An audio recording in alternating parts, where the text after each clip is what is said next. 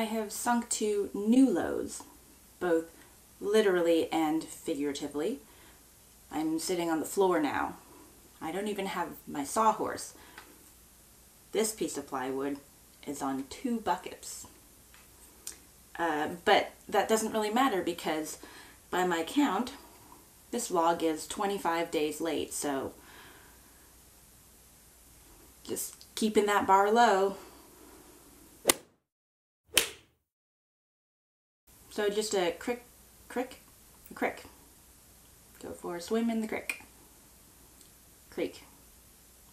Quick. That's the word I'm looking for. So just a quick recap of things that have been going on in the last 2 months now. I moved a whole bunch of lumber. We have a ton of cedar that was part of a project that Ben was doing, and we moved it from the tiny house to this house.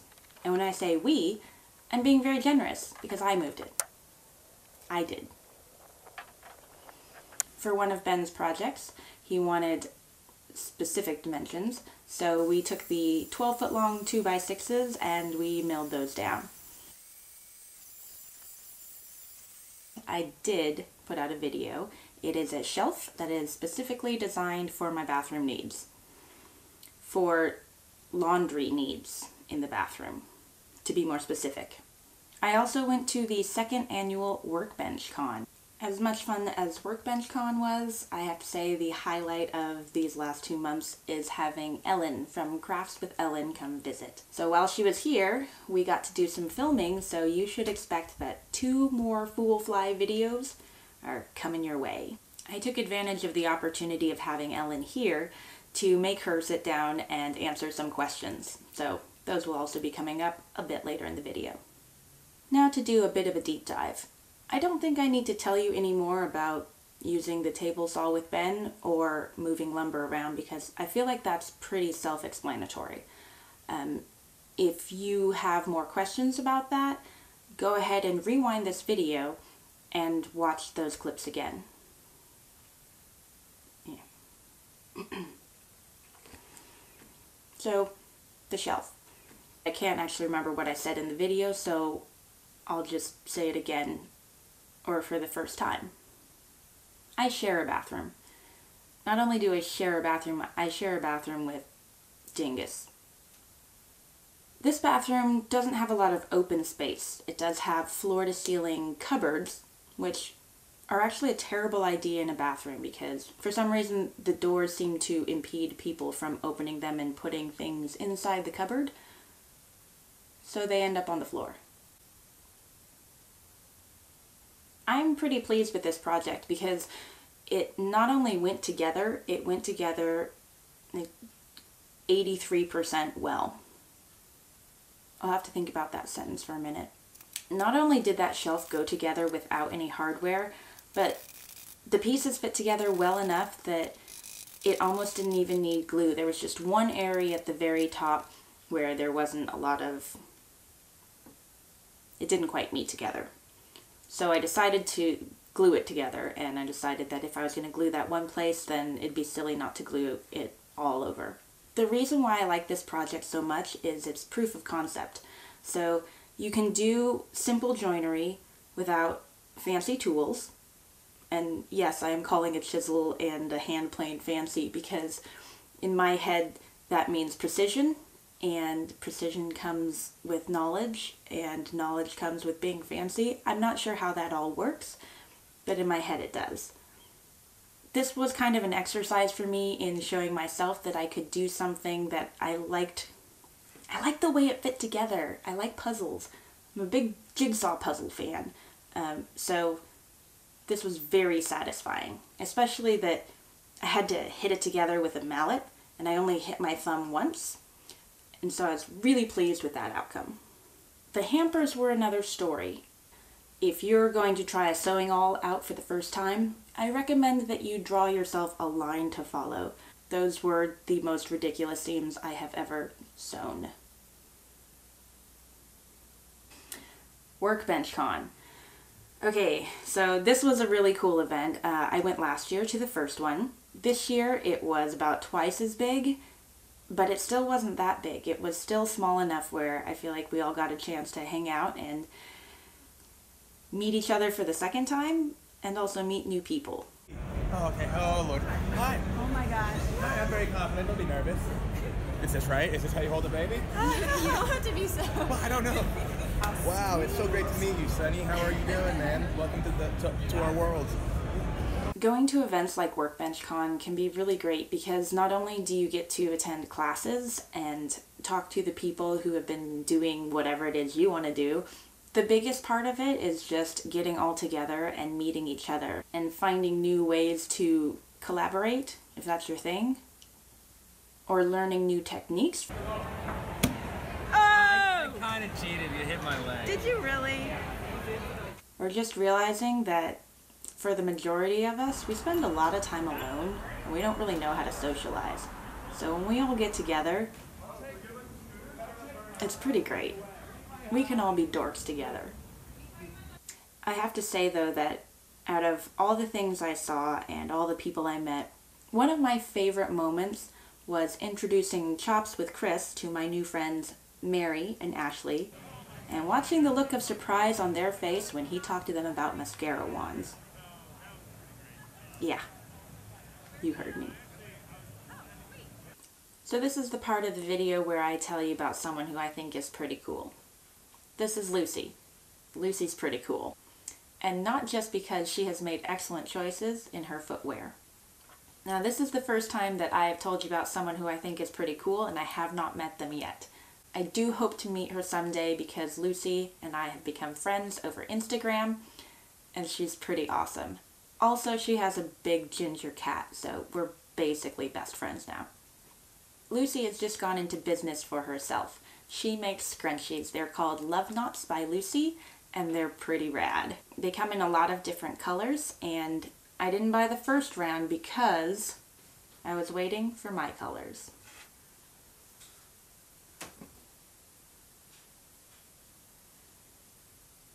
So, if you have hair, I suggest that you get a set of Love Knots by Lucy.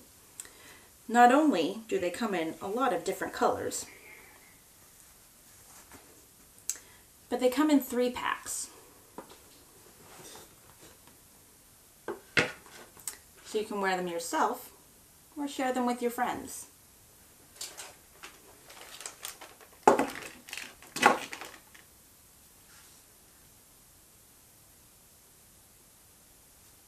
What's not to love? So go check her out. Lucy's pretty cool. In other news, I got a coffee sponsor. I am so happy about that because I drink a lot of coffee, and this came about in kind of a cool way. So I got a message on Instagram from my brother, and it was this photo. And I fell in love with this mug. So I reached out to them. They're called Caffeinated Coffee Company. And I said, I love your mug and I would love for you to sponsor me. And they said, sure. How great is that? So not only did they send me every coffee that they make except for decaf because reasons. They also sent me this mug and another one that you'll see a bit later. Cool thing about them is I wanted them for the mug, and then I tried the coffee, and the coffee is good. It's important that you know that they're not paying me. I don't get paid for this. So if I didn't like the coffee, I could have said, you know, that's cool, thanks, but I did. It's not like the really weird hipster coffee that tastes really sour and everyone says it's so good. I drink my coffee black, so it's very important that it actually tastes good. So, as part of our deal, Caffeinated Coffee Company has given me a discount code, so if any of you lovely people would like to purchase coffee or mugs or coffee to put in mugs, then you can go to their website and use the discount code Jessie to get 50% off with a $20 minimum purchase. And that's good through April 30th of 2019. Just a tiny bit of backstory before I keep charging ahead.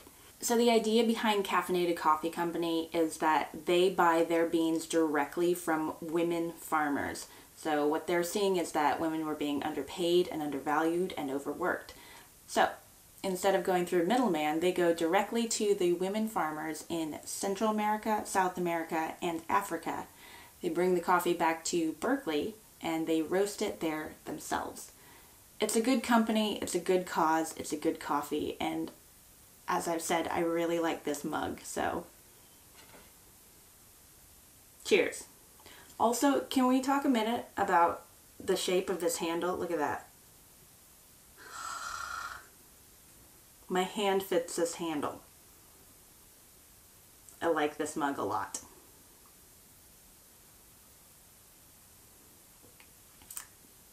It's cold now, but it's still good. And now, let's talk about Ellen. Ellen. So you already know Ellen is one of my favorite people. I met her when I was in the UK last year at Maker Central. And she's an amazing seamstress.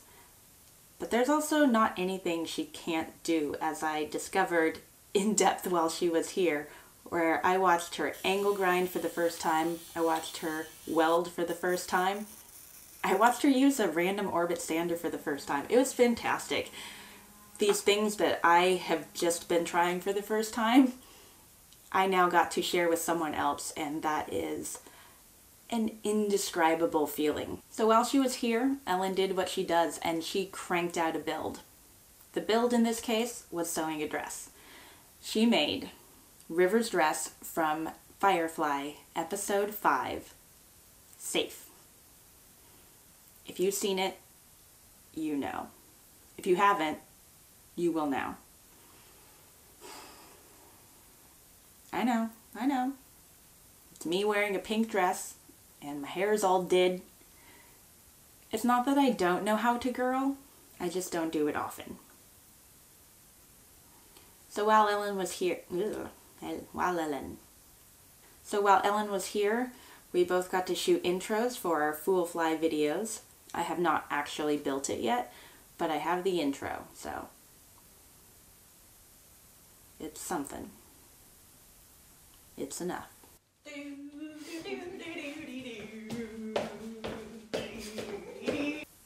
Now we're going to take a little jump back in time for the interview with Ellen. In my first vlog, I told you about someone who I thought was pretty cool, and that person is Ellen. Ellen is here right now. This is Ellen. Hi. So, Ellen, I'd like you to introduce yourself and give me as much history about yourself as you can in 15 seconds. All right. 3, 2, 1. Wait. No, yeah. Go. Yeah.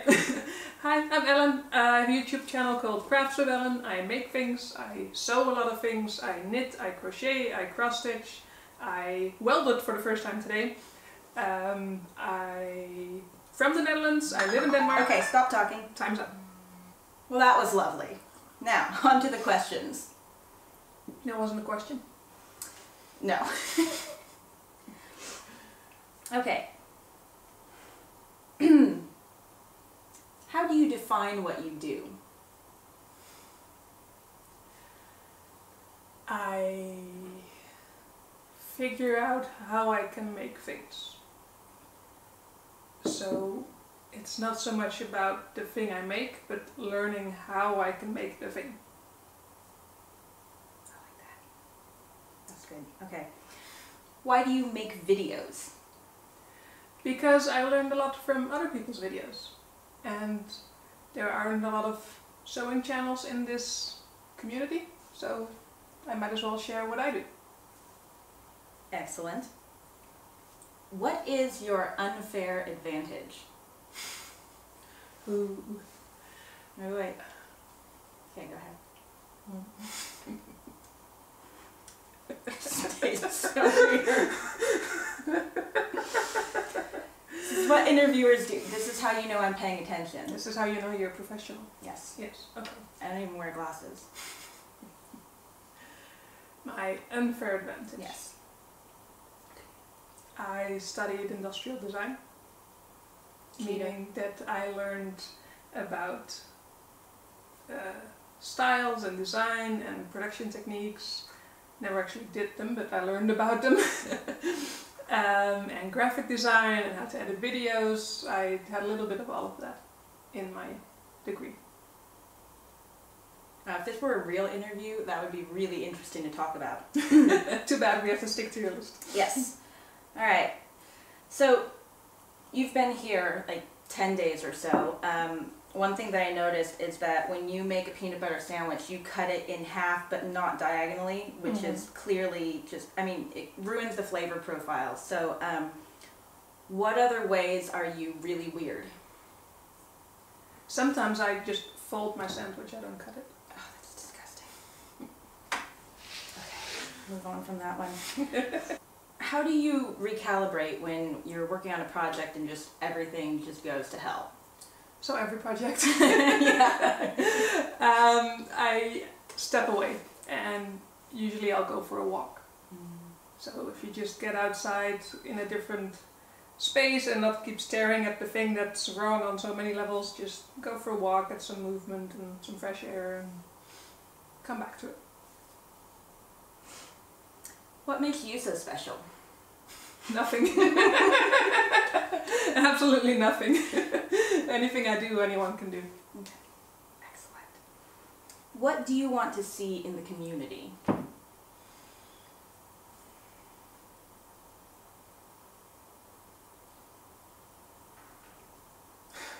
I don't know. Also fair. I want to see everyone try everything, so not just their own thing that they've been doing for 10 years, but I want to see welders use a sewing machine, and I want to see woodworkers do engraving, and I want to see people just having fun, trying new things and exploring. What do you get out of this whole community at large, but also not just the making of things, but the making of the videos of the thing that you are making? What I get out of it is a lot of motivation. So I make the videos because it gives me a reason to make something, because making relaxes me, but if I don't have a reason to do it, I'll just keep stressing out about everything else and not take the time to just sit down and spend a day or two just making something. So the video is just an excuse for me to do the thing I like to do. And the feedback's great. Having everyone be excited and interested and just saying they learned something. Yeah, that's really motivating. Cool. What advice do you have for professionals? Don't listen to me. Good advice. And what do you want to say? I want to say, everyone, you have more control and more power than you think. And it's easy to think you live in a world that is the way it is and you have to adapt to it. But you can make the world adapt to you by making your own things and by rediscovering skills that people lost and seeing that, okay, you know, I don't have to buy this mass-produced object that doesn't really fit me, like clothing sizes are terrible. You can make your own, and that's a very powerful feeling. Indeed it is. How many times have you eaten potatoes? What are you bad at? What do you want from it? Well, that was it. It was relatively painless. Relatively. Cheers. So those were the questions I had for Ellen. If you want to hear all the answers, you can't unless you become one of my patrons. So I do have a Patreon, and my plan is that I will do interviews and ask around 10 questions, and I'll put 7 or so of them in the vlog, and the rest of them you have to be a patron to see. So go do that. a big thank you to everyone who is a patron of mine already. I'm overwhelmed. Your support and your counsel has been greatly appreciated. I've got a lot of traveling coming up in the next couple months, so I don't know how much building I'll be able to do, but if you want to hang out, that could be possible. I'm going to be in the Bay Area, in Oakland to be exact. On April 5th, I'm giving a talk at Mills College. My talk is based around being me, so, you know, you might learn something if you are wanting to be a small Asian-ish girl. It is free and it's open to the public, so check that out. If you're in the area, come by, say hi. I'd love to see you. Probably, unless you suck. In that case, stay home. Whatever. And then, of course, in May, on the 11th and 12th, I think, I'll be in Birmingham, UK at Maker Central. Again, come by, say hi. Ben and I are giving a talk there. I'm also part of the Make with Makers crew, which basically means that a few of us have banded together and are going to give some classes. I'm not teaching anything, so don't worry about that. But Ellen will be teaching sewing, thanks to Genome UK for donating 6 sewing machines for us to use, and the Redsmith will be doing a leatherworking tutorial. Now, we're having some trouble finding a leather company that will help us out, which is odd because there's a big leather company that is exhibiting there, but they don't seem to be wanting to be helpful. So if you or someone you know has any leatherworking tools or leather that you want to donate or lend, let me know. You can put it in the comments or send me an email, find me on Instagram, let me know. It'd be nice if we could get him all the tools so that he can teach all the people. Okay, that's it. That's all I got. I now have to drive for 17 hours, so I'm gonna go. I'll be on the road a lot in the next month or 2 or 7. So if you have any recommendations of things I should see, places I should go, I'll be all across the United States. Leave them down in the comments. If you want to know what I'm doing on a semi-daily basis, I will be probably telling you all about it on Instagram, so you should go follow me there. Yeah, thanks for watching. And I'll see you in the verse. He's not even in the living room. He's just letting the camera talk or something. I don't know. It's a home security system. He's in his room. And it's in the living room. And it's talking. Does anyone want a brother? I will give him away for cheap. It's just like the story of the grasshopper and the octopus. All year long, the grasshopper was burying acorns for winter, and the octopus mooched off his girlfriend and watched TV. Then the winter came, and the grasshopper died. And the octopus ate all his acorns, and he also got a race car. Is any of this getting through to you? Ugh, I give up.